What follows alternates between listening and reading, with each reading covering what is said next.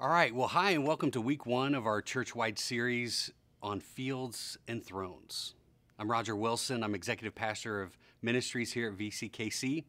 As we press into this series, I'm really excited that we're all spending these next several weeks focusing on the same things. I believe God is going to bring a sense of togetherness. I also know that you and your group are going to really enjoy this, and I'm praying that it's a rich experience for you all. So for this week, I want to focus on really two events and themes that emerge from Scripture this week. The first is trusting God for what we need and not just for what we want.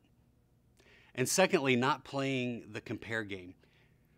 So I'm always amazed that while things are ever changing, they seem to stay the same throughout history. The same things humanity has always struggled with continue to be struggles for us even today.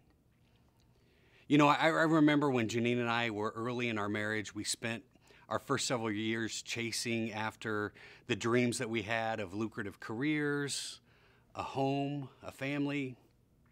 You know, God's been so good to us, and we were doing really well, but God began to shake things up for us in about 2006. My corporate job in financial services was going really great, but I'd also found a great place serving at Vineyard.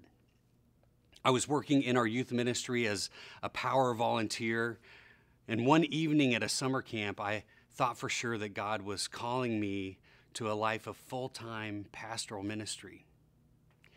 As Janine and I explored this notion, it was obvious that the timing wasn't right. And I was angry. I was frustrated. I thought for sure I knew what God wanted. However, God knew what I needed. And so for the next 3 years, God worked in my life and ironed out the right circumstances that I needed. Looking back, I wasn't ready. I needed more humility. I needed more grace. I needed more faith in my life. God knew it, and He orchestrated the things in His timing so that I could shift careers a few years later.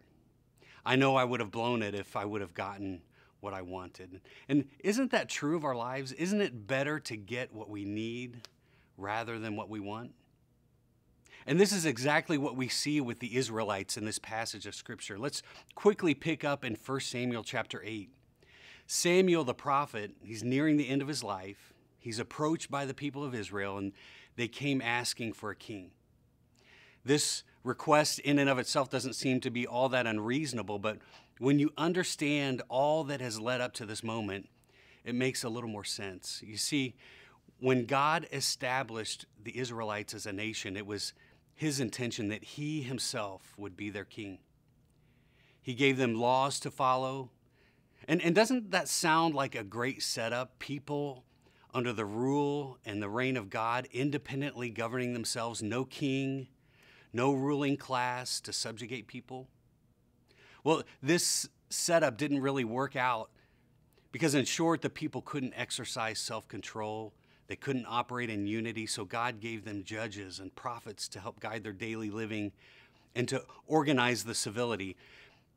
Now, there's much more to the story, and as you can imagine, there's more complexity to this situation, but what we see is that all this still wasn't good enough. The people didn't want what God gave them. 1 Samuel 8, verse 6 says, "But when they said, 'Give us a king to lead us,' this displeased Samuel. So he prayed to the Lord. And the Lord told him, listen to all the..." I got to say that again. So he prayed to the Lord. And the Lord told him, "Listen to all the people are saying to you. It's not you they've rejected, but they've rejected me as their king."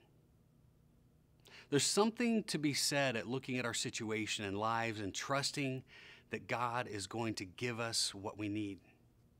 Learning to operate where we're trusting God to provide for us what we need, not what we want. But I'm asking myself, what was the driving factor? What was the attitude for the people of Israel? And this brings out my next point. They were caught up in playing this compare game with the people around them. In 1 Samuel 8, 4 and 5, it says, "So all the elders of Israel gathered together and came to Samuel at Ramah. They said to him, 'You're old and your sons do not follow your ways.